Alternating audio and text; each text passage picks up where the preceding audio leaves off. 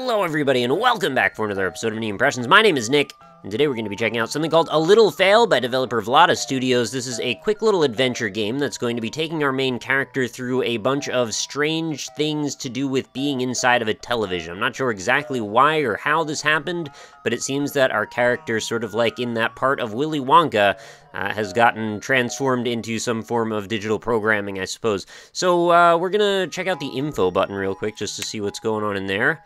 Alright, this looks like more like credits than info, but that's okay. And then we'll go to play, and we'll give it a shot.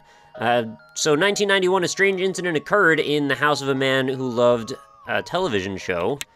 And right up, left down, I suppose.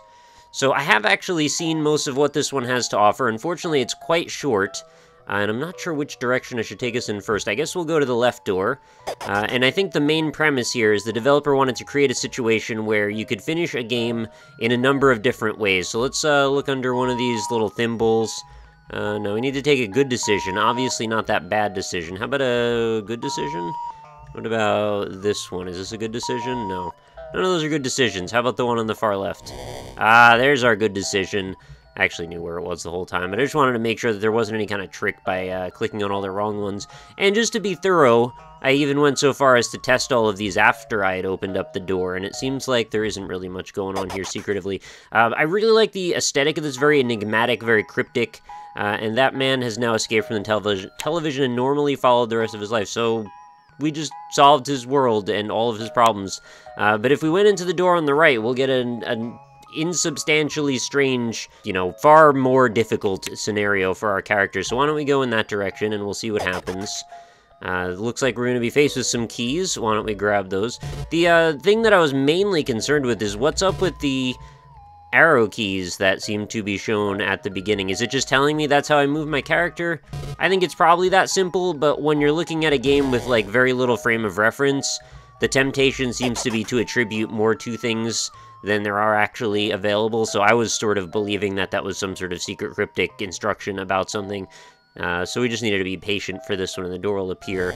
Stay in that little circular radius. Okay, so we've reached the apple level. This is the one that I understand, I think, the least out of all of them. I believe all this is just a memorization pattern, so we just need to follow the right course of action and not touch the little whirligigs, and we should be good to go. We have to, sneak right through there, do one of these, do one of those, and if I were to have gone through any of the wrong gates, I would have had to reset and start over. So there you go, there's your solution. And let's go through the door. Now we've got to hunt some cats. Alright, I'm totally oh, that was kind of easy. Last time they ran around a lot more than that. Alright, fair enough. How about we do a tornado this time? So we've got sort of like a WarioWare Inc. of cryptic adventure game things, and that's what happens if I mess up. I needed to time that a little bit better. Let's get closer this time so you just sort of hop, skip, and jump right through the tornado, and to the solution. So now we've got to avoid Pac-Man. I kind of find it funny that the developer just refers to this straight up as Pac-Man. So it's like, we're actually sort of breaking the fourth wall a little bit, and that's okay. And I kind of forgot there was going to be a door last time I did this, and kind of thought that maybe I was just going to have the problem solved for me. Oh. Why? Okay, that's strange. I kind of forgot about that part, actually. So that's what's happening if you go through the right door. If you go through the left door, you just pick one of those paths. And the reason I chose to highlight this one, I just kind of thought the atmosphere was neat. The background music really works well with this. Very spooky, but kind of like cryptic and strange at the same time. And I thought this was like a good jumping off point for where this developer could go with things. Right now, not a whole lot here to call a game, unfortunately. A series of strange little mini-game style tasks. But I do appreciate the attention to detail that was put into place here, and I wish that this branched out into a million different directions, because that would be the one way that we could kind of turn this into something really unique and fun, right? If every single time you played the game, you make one slightly different decision, or maybe there's some RNG involved that slightly alters paths, and then your goal would be to try to discover all of the different hierarchical channels that you could find your character down. In this case, it's really just kind of two. Just like pick the left door, pick the right door, and the left door is not really all the way developed yet.